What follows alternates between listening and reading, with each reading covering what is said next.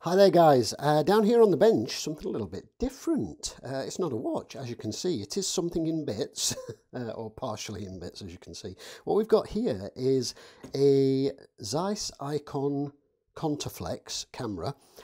This is from the late 1950s, early 1960s, and it is the BC model, I think. This is just from doing a little bit of research. I'm not that knowledgeable. It's an SLR Super 35 camera. It uses 35mm film. It actually had inside of it this exposed roll of Kodachrome. Unfortunately, some of it a little bit more exposed than it should have been because I'd started to open the back before I realised there was a film in. So I closed it up, wound the film back. But I am going to try and develop this. It'll have to be black and white chemicals because it's obviously, this is reversal film, this is slide film, and Kodachrome hasn't been commercially able to be processed since 2010. It's not something you could do at home. The chemicals are particularly nasty, which is why it's no longer used. But Kodachrome was very, very famous. This has been sat for at least 15 years and very likely quite a bit longer, 20 plus perhaps. I picked this up from a charity shop and it had quite a bit of wear. It had been stored somewhere that was clearly damp, and unfortunately the lens is not very good. It has fungus on it.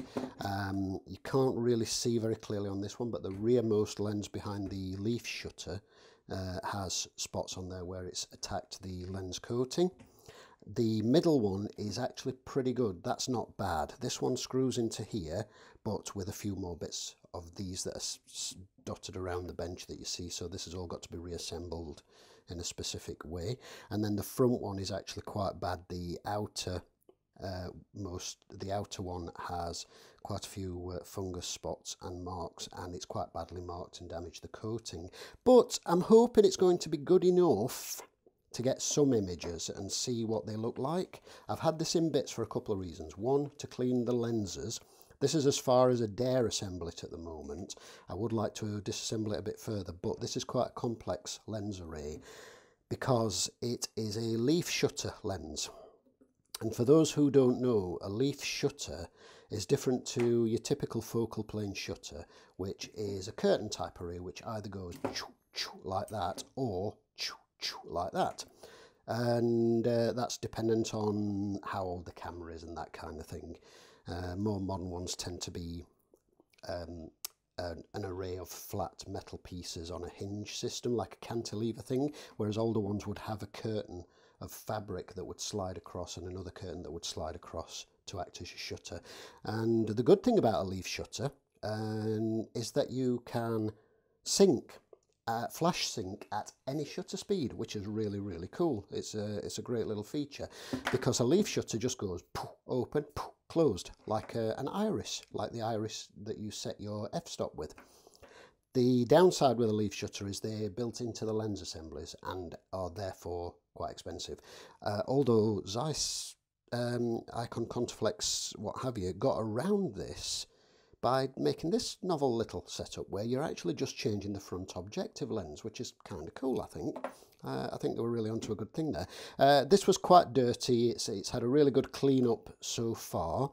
I've taken quite a few bits off and given it all a really good clean with isopropyl alcohol. I've given a little bit of cleaning and lubrication, in inverted commas, using lighter fluid on some of the gears because these tend to get sticky with mechanical operated shutters like this, and they tend to get sticky, and a bit of lighter fluid works wonders because it allows a slight bit of lubrication without putting oil all around things, because you don't want oil to start spreading inside things like this because it gets into places you just don't want it, and especially onto the film and such, which is never a good thing. The shutter is working. It's not perfect, but hopefully it's good enough. And being mechanical, of course, you can manually set all the settings, so I should be able to get some usable photos from it. So what I'm going to do, I just filmed this to show you the shutter action, and I'm just going to zoom in so you can see that clearer. So here we are up close and personal. This little, whoops, this little metal fellow here, this doodad is the one that does all the magic, the opening and closing of everything, and you can see it's on this toothed ratcheted wheel and this gear system here.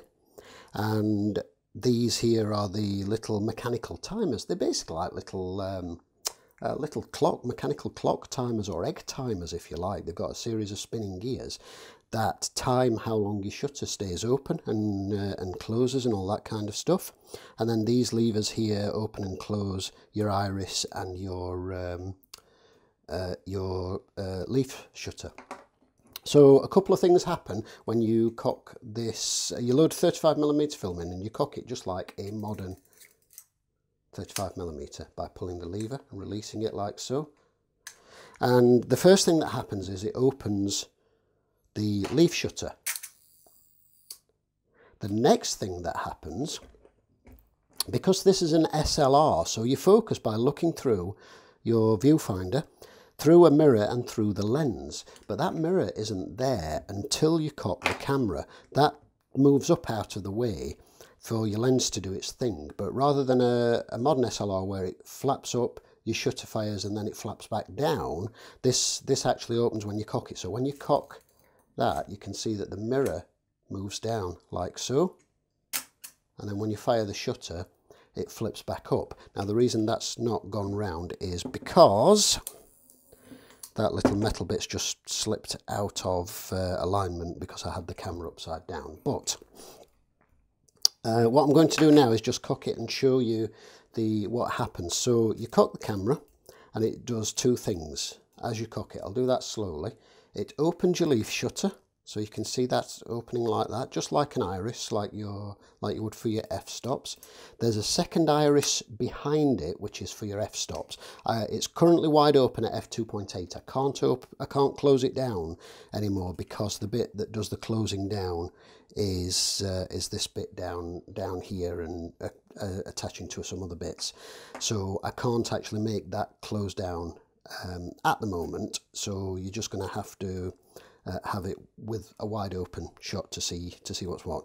And then it moves the mirror down, so you can focus. You focus by just moving the lens in and out, just like you would with any normal focusing system. And it has a split viewfinder like any sort of vintage SLR that you used to, with a little split circle image in the middle.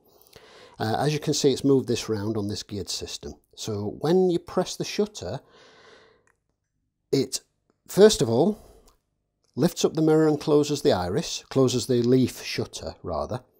It then sets the iris to the f-stop that it should be.